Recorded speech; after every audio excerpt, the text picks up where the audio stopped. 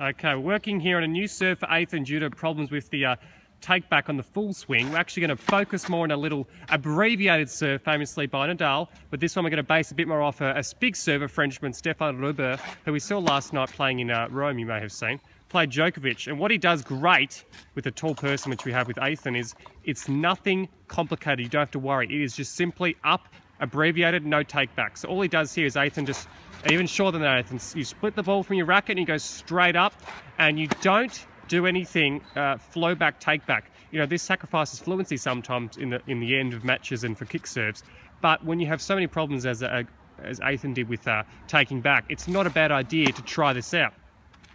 And this is good because it's short and sharp for him, and he can be very accurate. And with his height, it's just going to be so simple. You wouldn't do the serve with someone so small because they can't just go short, sharp, smack because they have to hit above the net. But Ethan has this ability to hit down, which makes it so much easier. So you see the ability of this Stéphane Robert serve here.